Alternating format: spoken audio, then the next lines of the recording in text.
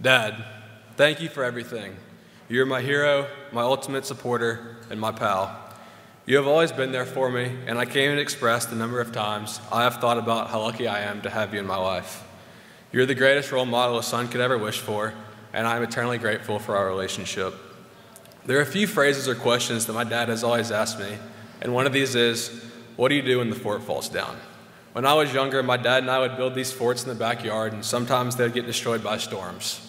Every time this happened, he would repeat this phrase to me, what do you do when the fort falls down? And then he would say, you build it back. Since I was only 5 and just having my awesome boys-only hideout destroyed, I wasn't always too happy when he would ask me this. It took me years to realize the true meaning of his commentary, though now I understand and appreciate his perspective. My dad still asks me this question sometimes when something goes wrong, and though I often give him the quiet response of, you build it back, I am thankful for his teaching me how important my attitude is when unfavorable situations and things are thrown my way. My dad and I have had countless great memories together, and some of them occurred when just the two of us would drive to Michigan in the summers. During one of these road trips, when I was probably only 4, we just talked the whole way up there, never turning on the radio.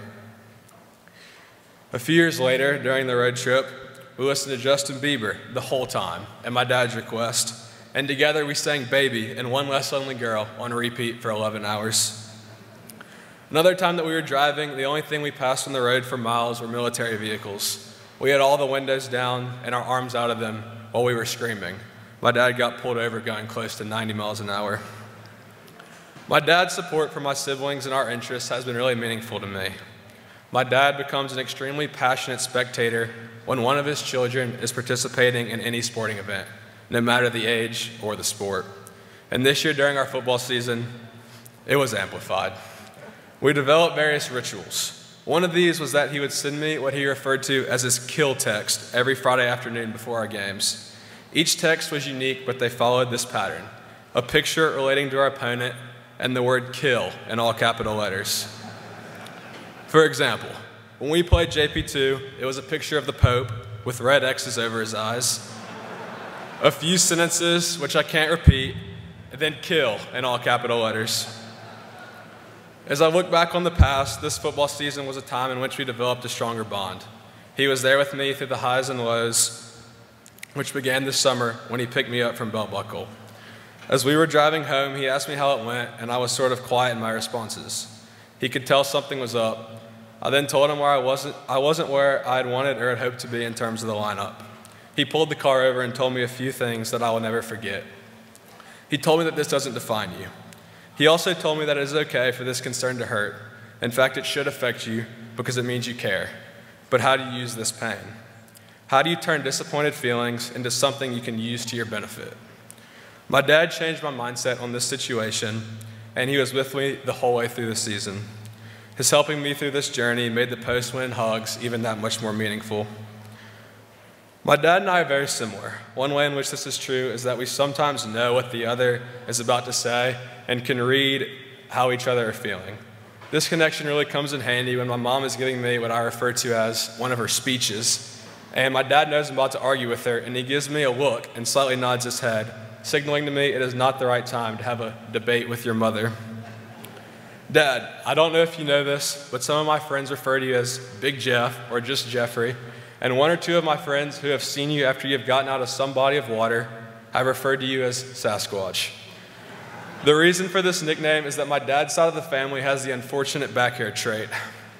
I like to joke with him about this Buntin characteristic, and when I do, he makes sure I know I will also enjoy this trait one day. Some of my favorite times with my dad are our enjoying nature together, especially spending time at the farm where my dad grew up, playing outside, my dad Rush and I tripling on turkeys, hunting in blind six, and sneaking around the Smurf woods. These experiences have been really meaningful to me, and they are things we both love and get to do together. Dad, I'll never forget our week home alone when we watched Yellowstone, our deceptive 5-mile hike which took us straight up a mountain, or the time your car got sandwiched in between 2 fallen trees while tornadoes and straight-line winds were soaring all around us and you managed to get us out of there. Your presence always lifts me up, and the love that you show our family means the world to me. I don't know what I'm going to do next year when I can't just wander into your room, lie in the bed, and talk with you and Mom. I'm going to miss you a lot next year. I love you, Dad.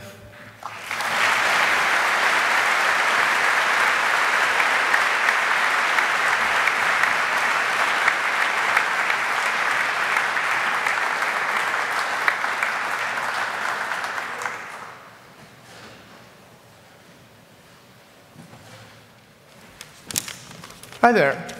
My name is Joseph Dattillo, and it wasn't until recently that I figured out I sat in the wrong seat this evening. It's supposed to be right up here in the front, so that's my bad. So today I would like to speak a little bit about my father, Jeffrey Dattillo. I'm not sure if he knew I was speaking today, so surprise. Growing up with a dad like mine for 18 years, I've realized that because of his influence, my upbringing differs in many ways from a stereotypical Southern household. And I'm going to explain by starting with a little history lesson. My dad was born in St. Petersburg, Florida, to a single mother and grew up with two brothers. As the youngest child by 10 years, my dad was raised along a typical teenager brother and a fully grown Marine. His youth is full of stories to tell at both dinner tables and parties, his favorites of which being the time his brother forced him to eat French fries until he threw up because he annoyed him while his girlfriend was over, and the time he had to search a garage for his neighbor's toe after the poor man had accidentally sliced it off with a lawnmower. Now you may be thinking, that's probably a lie, right?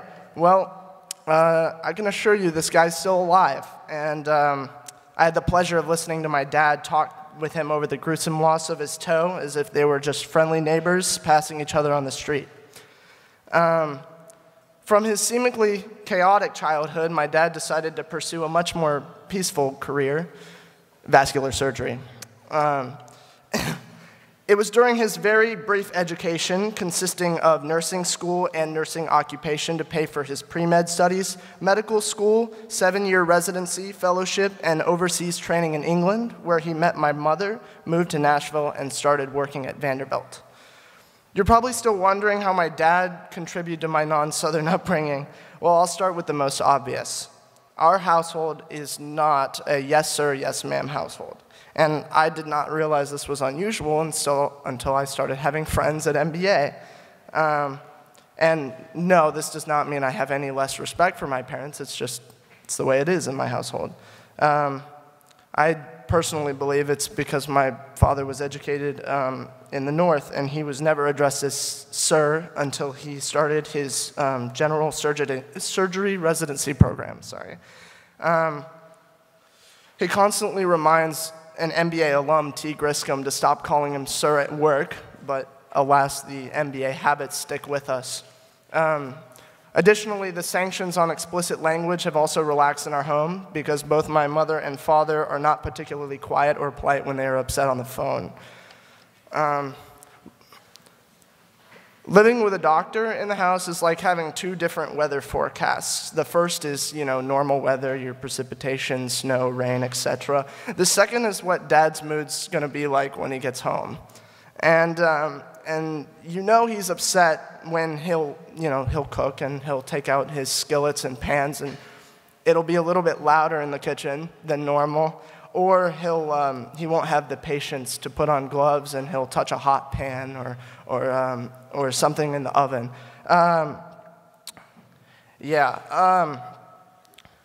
Regardless, several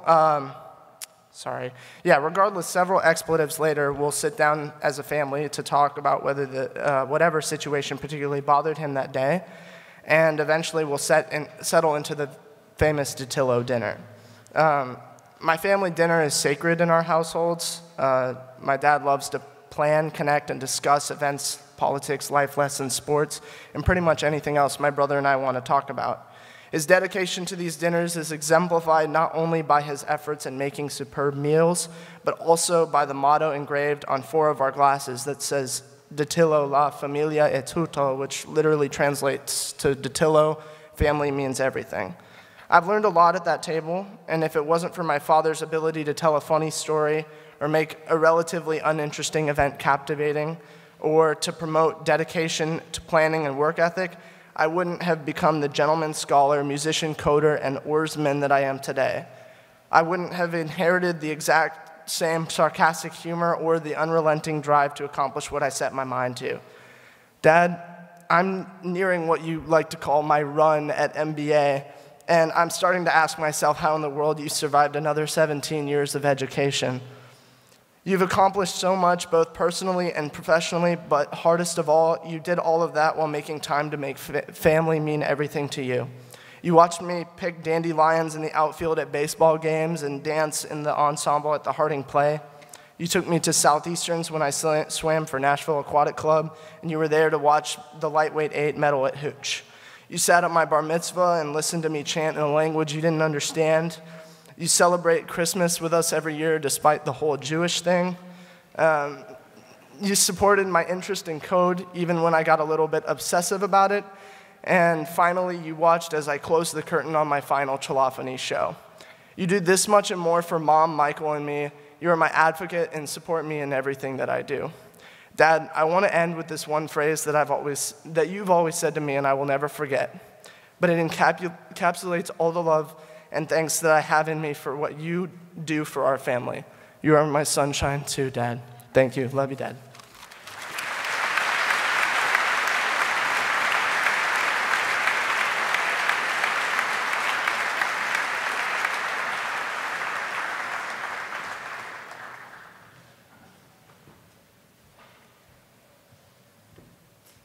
Thank you, Gates and Joseph.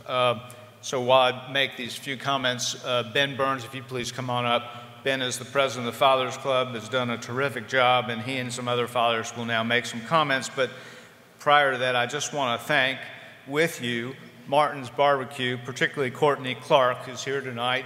So join me in telling their staff how much we appreciate this doing.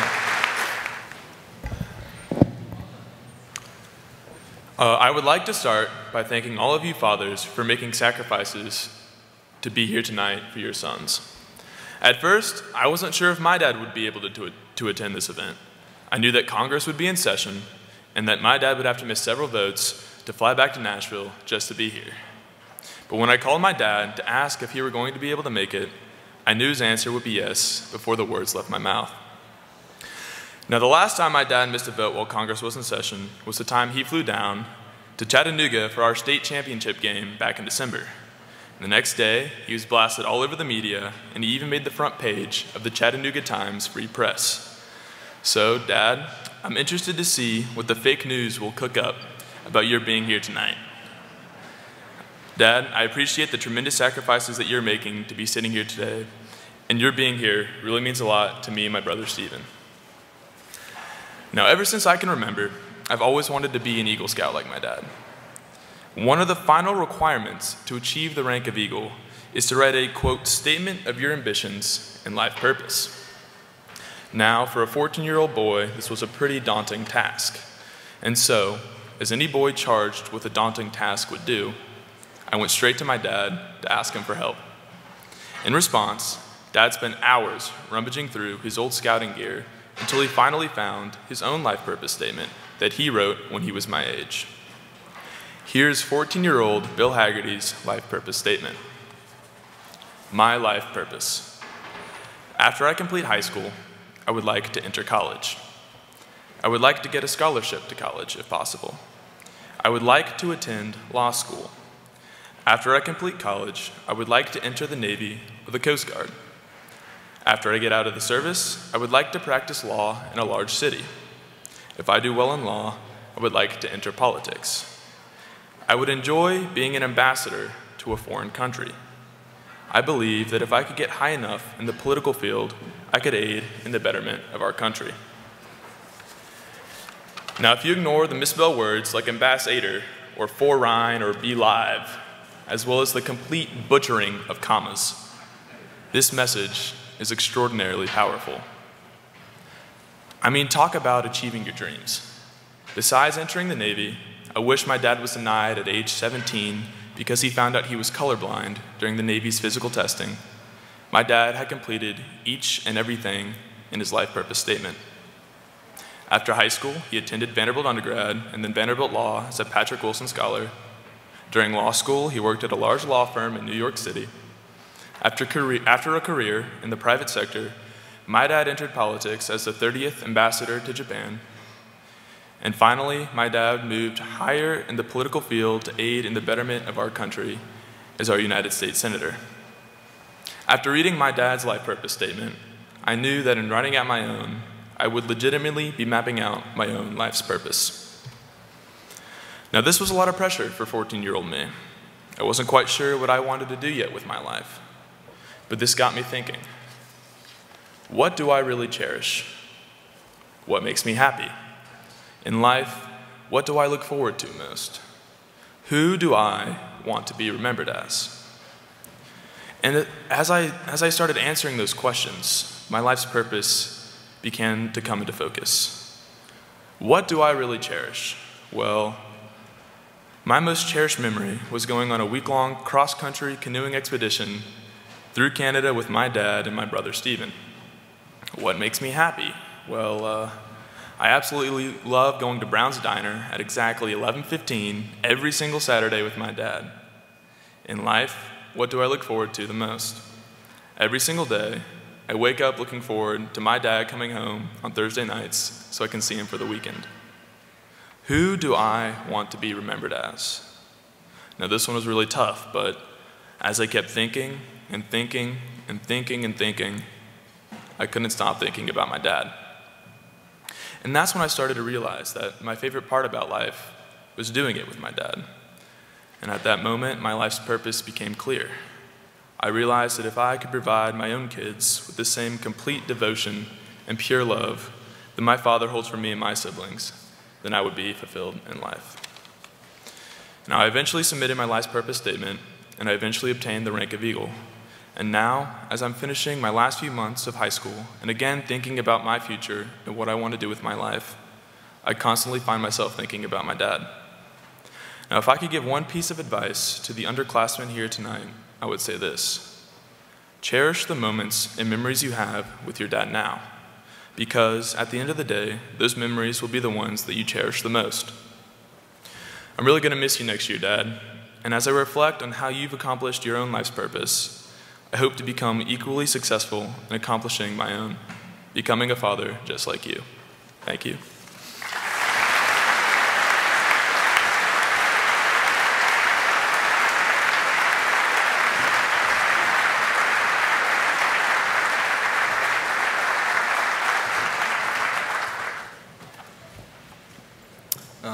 Following tradition, I did not tell my dad that I would be speaking here tonight. This is my dad and I's final father-son dinner together, and as I've reflected back on my life, I'm so thankful to have a great role model who has sacrificed so much for me over the years. My dad can be a little bit of an organization freak. Every Sunday when I was a kid, we would spend 2 to 3 hours taking everything out of the garage, giving it a nice clean, and then putting it back in the exact same place. With 4 kids and 2 dogs, it's virtually impossible to keep the house exactly how he wants it. Being organized is just one of his dorky traits. In high school, my dad and his friends created a toilet paper club where they would go around and roll people's houses. I'm not exactly sure how y'all's dads spent their time in high school, but I know that rolling people's houses might not have been the coolest thing to do on Friday nights. So if anyone ever tries to roll our house, beware of retaliation. My dad and I have always been intentional about spending time together. In retrospect, I can see how I've benefited and grown much closer to him. He and I are a lot alike, and sometimes has led to us bumping heads. Growing up, I played on some golf tours, and for some of the tournaments, my dad, being the experienced golfer he is, would be my caddy. Back then, I used to have somewhat of a temper, and whenever my dad would coach me up before a shot, I would often proceed to do the exact opposite of whatever he told me to do. One tournament at Ted Rhodes, I shanked my drive with a huge slice behind some trees, and my dad advised me to take my medicine and pitch back to the fairway with a pitching wedge. I then grabbed my 3-wood, I lined up, smacked the ball, threaded the needle between 3 tree branches, and rolled it up onto the green.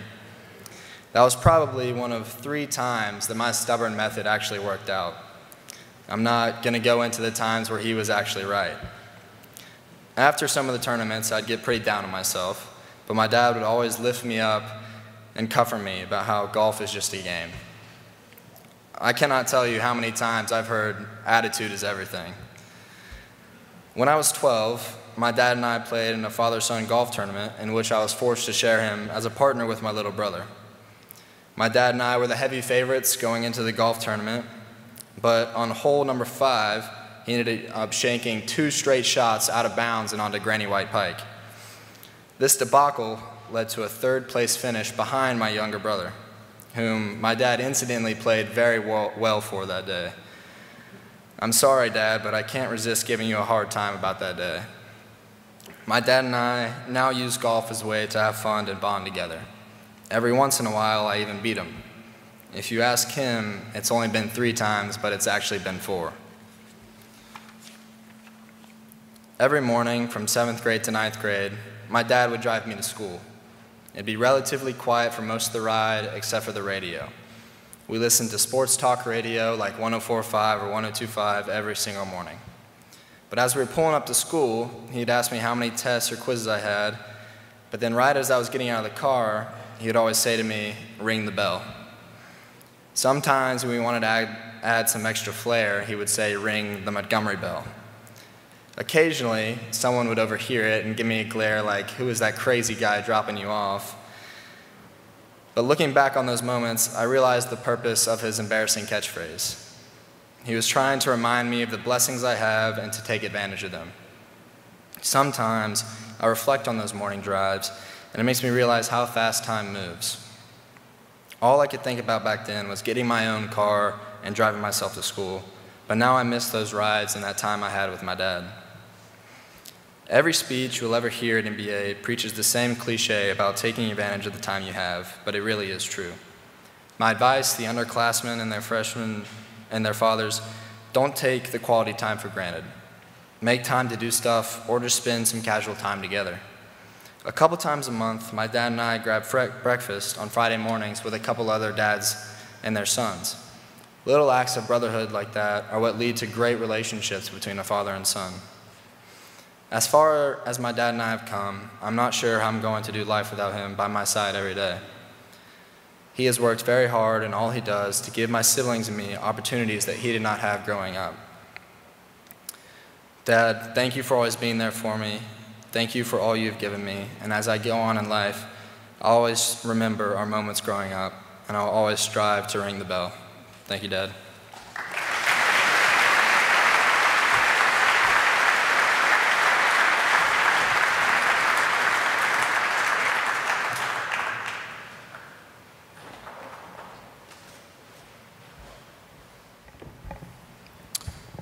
It is an honor tonight to speak about my father, Kent Maxwell, who I'm pretty sure had no idea I was going to speak tonight, given he asked me whether or not we needed to attend. My dad has worn many hats: financial planner, entrepreneurial consultant, Boy Scout leader, board member of my preschool, coach of numerous sports he never played, treehouse aficionado, expert of all things prehistorical, and for those of you who don't know, Chewbacca impersonator. So if anybody here has ever seen a grown man driving around Nashville in a full-body Chewbacca outfit around Halloween, that was probably my dad. My favorite role that my dad plays is that of a lifelong learner. Whether it be the geology of Tennessee in the Cretaceous period, the evolution of humankind, or the early history of indigenous communities in the United States, my dad has a voracious appetite for knowledge, especially topics concerning prehistory. Through these interests, my dad has encouraged and developed my curiosity and the curiosity of my younger brothers. From a young age, my dad was never unwilling to explain some complex concept or entertain our frustrating questions. My dad was patient, he was kind, and he was so invested in our education that he eagerly explained these concepts to us. For example, one morning as we drove to school during my first grade year, NPR was on, and it was covering the Jasmine Revolt in Tunisia. The story seemed quite interesting to my 7-year-old self, so I began asking some basic questions about the revolution. Who was rebelling? Whom were they rebelling against? Where is Tunisia? Who is Jasmine? Etc., etc. Naturally, my dad tolerantly explained to me that there was an oppressive dictator in Tunisia who was facing a revolution by his own people, seeking democracy and freedom, and that this revolt in Tunisia was inspiring similar movements in other Arab countries. I proceeded to ask him more questions in an attempt to understand the complicated story, as my dad continued to answer them for me. When he dropped me off for school, I immediately found one of my fellow first graders and explained to him exactly what my dad had told me, that there was an oppressive dictator in Tunisia who was facing a rebellion by his own people, seeking democracy and freedom, and that this revolt was inspiring other movements in Arab countries. By the time I was toward the end of my explanation, we were walking into our first grade classroom. My teacher, Mrs. Reed, overheard our conversation and was surprised to hear two first graders talking about geopolitical issues in the Middle East. She pulled me aside and asked me what I was talking about. I proceeded to confidently explain to her about the oppressive dictator in Tunisia and the people protesting for democracy. My interest in and knowledge of this matter seemed to confuse her, but had she known my dad, she would have understood. When I was younger, my dad picked us up from preschool one afternoon, and on our way back, he pulled over on the side of the road to collect huge rocks that had recently fallen. To everyone else that had passed them, they were insignificant and hardly noticeable. But to my dad, they were evidence of a long-lost time when the ground beneath our feet was an ocean, occupied by simple aquatic creatures whose traces can be seen today. My dad took the rocks home, sprayed and brushed the dirt off, and began identifying the various fossilized tracks that were left in the rocks. He would point to each one, explain to my brothers and me, who were still in preschool, what animal they were a remnant of, and how long ago they were likely carved. The conscious investment my dad made in developing our curiosity from an early age has had a profound impact on my brothers and me. Similar to our father, and largely because of our father, we have found our own niche topics of interest. Whether that be mechanical engineering, elections, or political law, each Maxwell has his own area of expertise, thanks to our dad. If there is one thing I would like to impart on my fellow students tonight, it would be to respect and cherish your dad's quirks, his weird interests, and his peculiar habits, because often they will form an integral part of who you are and who you will become. I often joke when people ask me about my younger brother Raleigh that he stands on the shoulders of giants, obviously referring to me. But the truth is that we both stand on the shoulders of a much greater giant, my dad. With that, I would like to conclude by saying, Dad, I love you, and I am so grateful for all that you have done for me and taught me. Thank you.